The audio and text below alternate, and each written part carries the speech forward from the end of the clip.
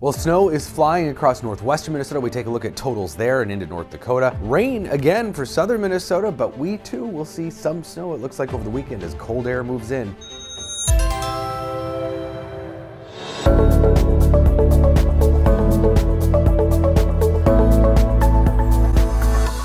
So latest drought monitor is in too, pretty much unchanged from last week. A slight majority, 54% of the state remains in drought. But the biggest reason that it's not much different than last week's is because it does not include the rainfall that we've seen the last couple days. It goes through 7 a.m. Tuesday. So next week, the drought monitor will show some of that information.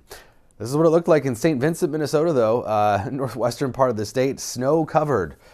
At least on the ground, yeah. A couple of inches being reported, 3 inches in Pembina, North Dakota, much more in central North Dakota. In fact, you get towards Minot, 9 inches and counting, with snow continuing through the day today, and that snow will continue into tomorrow in northwestern Minnesota. In fact, the northwesternmost counties here, Thief River Falls, Roseau, winter weather advisory through 1 p.m. Friday, and winter storm warnings further west into much of North Dakota, where they could see even more snow. Totals could come in at about a foot for parts of North Dakota. Even the far northwestern corner of the state, Halleck, some of those places, St. Vincent, maybe getting up towards 7, 8, 9 inches in totals there. Big temperature divide too, kind of fueling all this. 60s in southern Minnesota. In fact, it was already 60 early this morning in Rochester, while it was barely above freezing in northwestern Minnesota. So huge temperature divide, classic fall storm system. The low pressure center way off to the southwest. We saw this latest volley of moisture well ahead of that. And then this is all snow pretty much on the edge of that very cold air here, that cold high pressure pushing into Montana. So North Dakota back into Montana, Wyoming, all snow. And then northwestern corner of Minnesota, snow and rain. We'll see probably more showers pop up this evening as that low moves in and into the overnight, especially for the northern part of the state, closer to that low.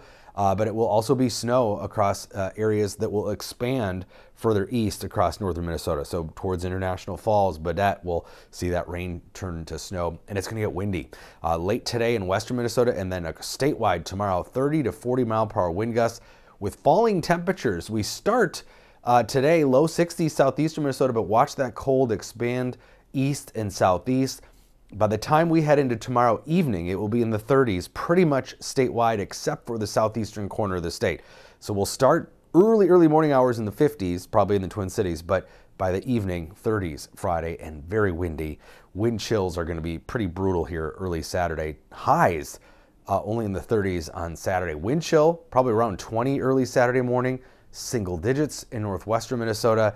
And so that cold that moves in behind this latest system will set the stage for the next system moving in, which right now is in the Pacific. It's going to move quickly towards us by Saturday. This is going to develop another shot of what looks like rain and snow showers, but quickly turning to mostly snow showers by Saturday afternoon. So here's late Saturday afternoon, rain and snow moves in, initially a mix and then turning to mostly snow. This looks like it's going to probably dump the most moisture in southern Minnesota, so along I-90 is where we could see some of the higher totals. But the potential for some white slush on the grass, I think. Probably under an inch in the Twin Cities, but you get into southern Minnesota here along I-90, we could be looking at an inch, maybe up to 2 inches on the high end.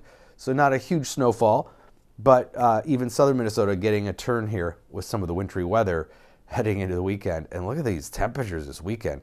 38. Now the normal high is about 50, so it's not that far below normal. It's definitely within the standard deviation, but we stay on that colder end of the normal range right through next week. And in fact, Halloween, coldest Halloween probably in 4 years on Tuesday, and we could see a few more snow showers for trick-or-treaters on Tuesday.